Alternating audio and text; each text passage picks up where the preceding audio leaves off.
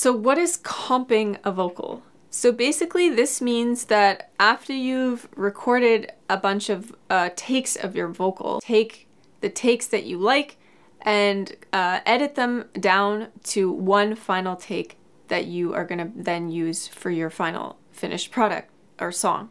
So it'd be like taking, say you've done 5 takes or like passes of the same part of a song. Say it's the chorus of a song.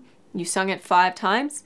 So you're going to choose between those 5 takes and decide which ones you like the best, or even which parts of which ones that you like the best, and put it together into one cohesive comped vocal.